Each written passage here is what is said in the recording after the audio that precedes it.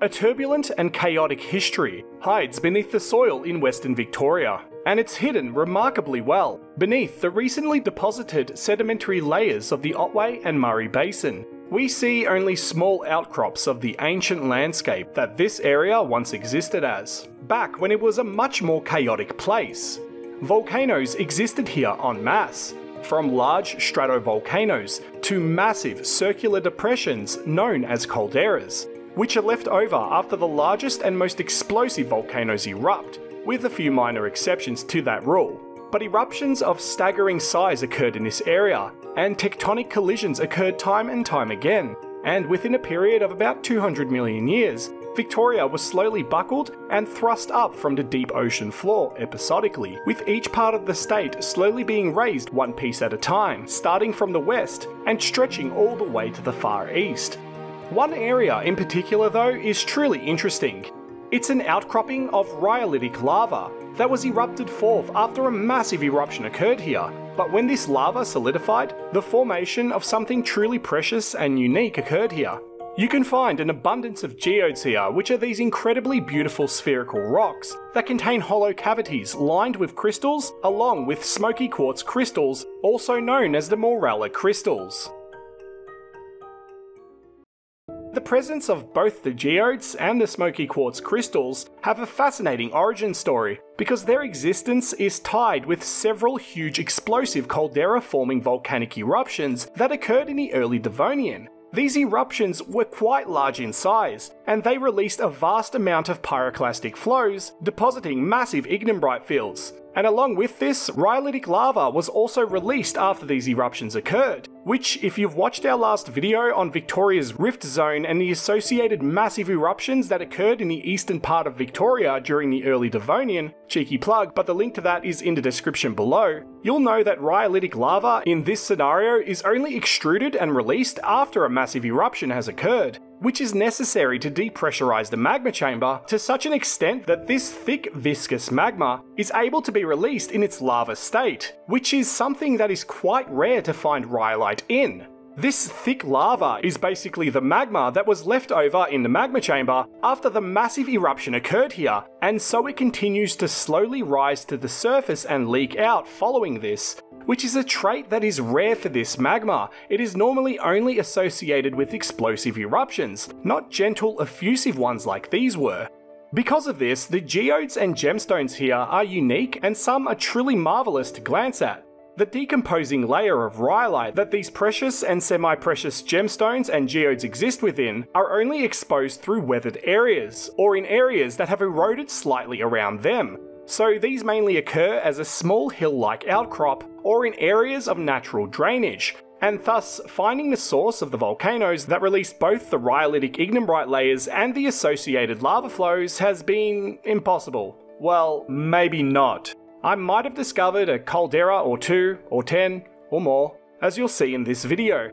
I use magnetics to peek beneath the sedimentary layers, so this video is also going to look beneath the Murray and Otway basins to try and discover some other possible calderas that are either related to or occurred around the same time as the release of the Rocklands volcanic group, which is the group that encompasses the Morella gemfields. And we'll also take a look at the many associated ignimbrite layers that occurred in this area. The treasured smoky quartz crystals and geodes have been highly sought after since the 1960s, when this gemfield was first discovered.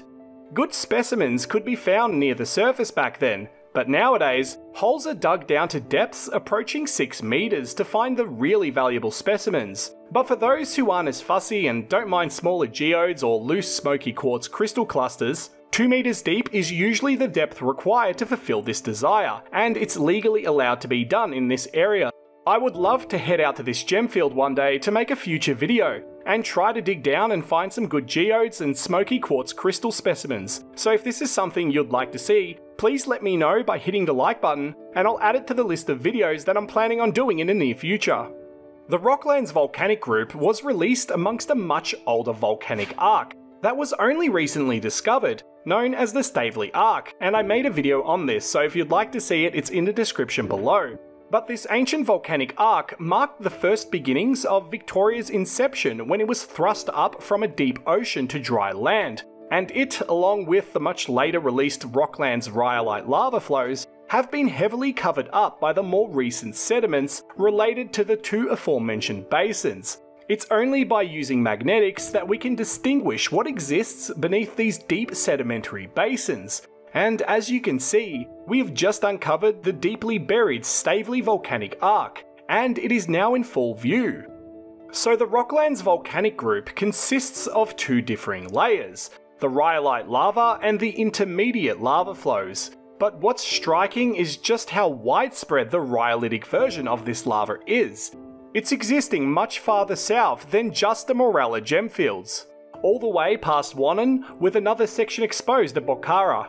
After seeing how vast the rhyolite lava flows were, I knew something very, very big happened here, and this stretched way beyond the gemstones and geodes. There is a possible supervolcanic scale event lurking beneath the sands and sediments, and if not, then numerous large VEI-7 eruptions definitely did occur here, numerous times. These lava flows are just too vast in my opinion. So along with the lava flows we've just covered, we have all of these ignimbrite layers all over the place, many of which were a precursor to the lava flows that would follow the largest and most explosive eruptions. It's worth mentioning that the Rockland's volcanic group itself is composed of numerous differing eruptions, all of which have been lumped together into this group, which I assume is for the sake of convenience, and understandably so, because look at this area, it's an absolute mess. But we also have all of these independently named ignimbrite layers, which are the solidified remains of the once massive and scorching pyroclastic flow layers that were released by the now hidden volcanic structures dotted all around here. In this area, we have the Negretta, Gadam, Glendinning, Cadden, Yatnat, and unsurprisingly, the Morella ignimbrite. Now, this is where things get a little fun. As always, this is all my speculation regarding possible calderas, but I'll offer my arguments and let's theorize a little. Take a look at this ignimbrite layer. The Glendinning ignimbrite layer stretches quite far, but at this location, where this tiny bit outcrops, we see something that amazed me. Look at this. When we switch to magnetics, we see these circular shapes, and there are many of them. I really do believe this caldera, or one of the others that are near it, released this ignimbrite layer, as it's the closest layer that exists to these structures.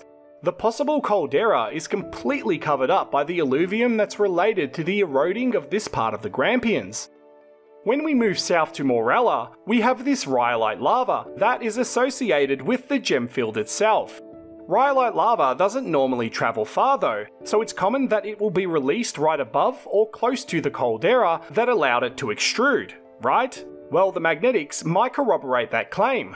We have what looks like numerous volcanic eruptions of tremendous scale occurring here. I see 3, 4 or possibly 5 caldera-looking circles crossing over one another that are both small and large in size here, but what really strikes me is this large ring here, which might even be this. And look at that near perfect circular feature just southwest of this, here.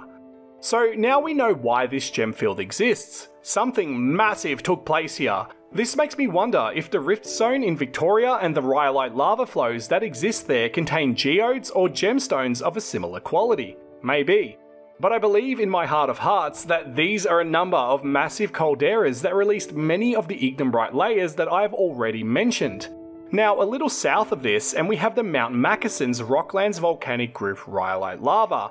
And under the magnetics, surprise surprise, we have a massive ring shape here. Like massive. There's a possibility it was this big, with another eruption inside of it. I see 3 or 4 large circular features here, all of which could be large calderas. Now, this is a reoccurring theme. In the southernmost section that outcrops over around Wannon, we have several distinct ring-looking shapes beneath Wannon, Bullard, and Hensley Park. These look freakishly big, honestly, like I'm not even trying to embellish this. After all the magnetics that I've looked at, this looks like a massive supervolcanic scale event occurring here, or possibly numerous ones. But not everything is seemingly this obvious.